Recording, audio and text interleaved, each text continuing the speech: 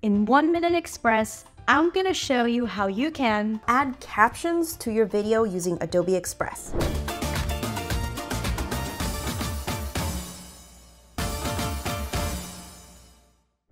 Right now, it's a little hidden feature, so you have to go to this website address to find the tool.